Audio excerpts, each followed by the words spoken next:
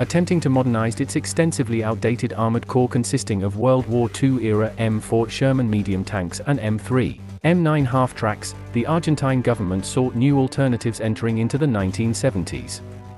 Since the nation lacked the historical base needed for indigenous design and development of an expensive tracked vehicle program, they commissioned the German concern of Thyssen-Henschel, now Rheinmetall-Landsystem of Kassel, Germany, in 1974 for the task.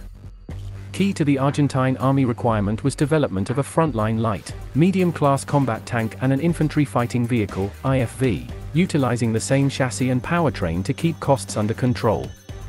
Thyssen-Henschel responded by outfitting the existing German Army Marder IFV for the roles, the combat tank to feature a full-size traversing turret and large-caliber armament, and the IFV to sport a more compact turret with autocannon and fighting compartment for passengers.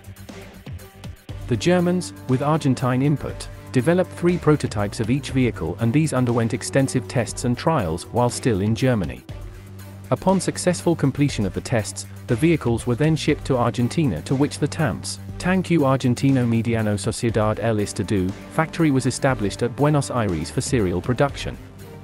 Some 70% of the vehicle was Argentine, with the remainder of components being German in manufacture with final assembly in Buenos Aires. The initial Argentine Army order called for 512 vehicles, 200 TAM tanks and 312 VCTP IFVs, to stock its inventory, though budgetary constraints forced the order to be cut to 350 units and, even then, only 250 units were completed, 150 TAM tanks and 100 VCTP IFVs. The Argentines designated the new combat tank as the TAM, Tanque Argentino Medium equals Tank Argentine Medium, while the IFV became the VCI, Vehiculo Comate Infanterie equals Infantry Combat Vehicle, with seating for 12 and armed with the Rheinmetall RH-202 20mm autocannon. The VCI designation was eventually evolved to become VCTP, Vehiculo de Combate Transport de Personnel equals Personnel Transport Combat Vehicle. From these developments, several major variants arose, each fulfilling desired combat roles within the Argentine army, and utilizing the chassis of the TAM tank, though all seeing substantially limited production totals. This included the 155mm, armed VCA 155, Vehiculo de Combate de Artillería de 155mm equals 155mm artillery combat vehicle, mating the chassis of the TAM tank with the turret and gun of the Italian OTO Malora Palmaria self-propelled gun, SPG, platform, the VCRT armored recovery vehicle, ARV, SANS turret, and the VCL, Vehiculo de Combate Lanzaco Heats equals rocket launcher combat vehicle, TAM-based rocket projector vehicle with Israeli-designed launcher and rockets. A command vehicle, the VCPC, Vehiculo de Combate Puesto de Mando equals command combat vehicle, is also recognized and based on the VCTP.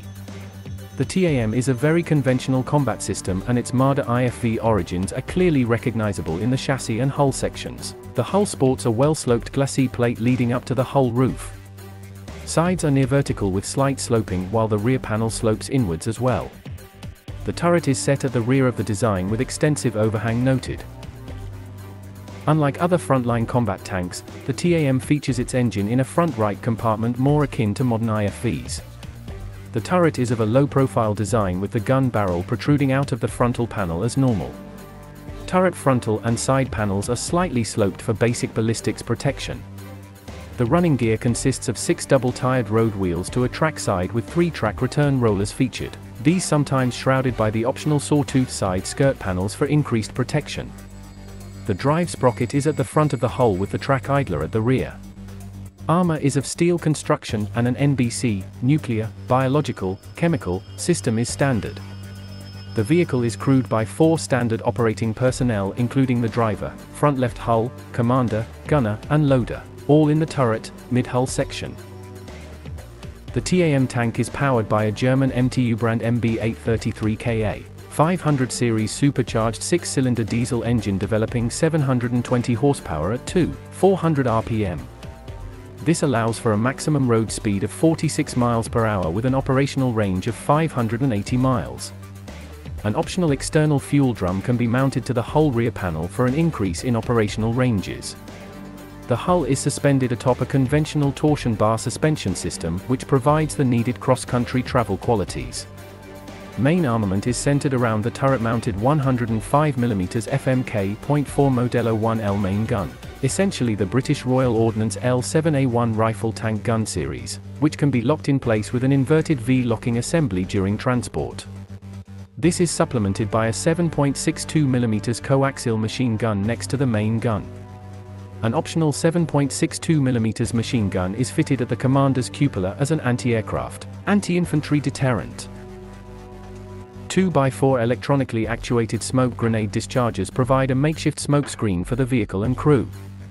There are 50 by 105mm projectiles carried as well as 6,000 by 7.62mm rounds of ammunition.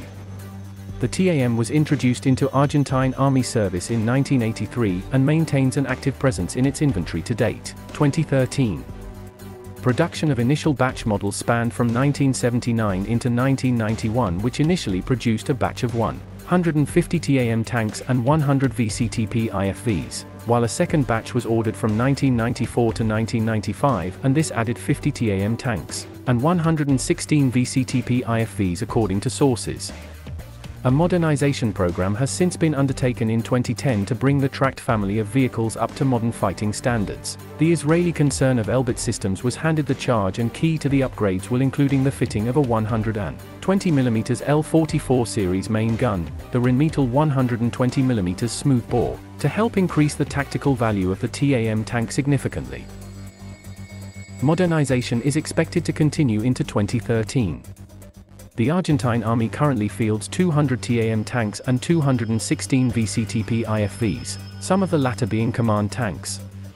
The TAM tank provides a solid combination of speed and mobility with adequate firepower and protection to meet the threats as posed by its neighbors in a potential war scenario. It is still outclassed by the latest generation of main battle tanks around the globe, but nevertheless fulfills a need at cost.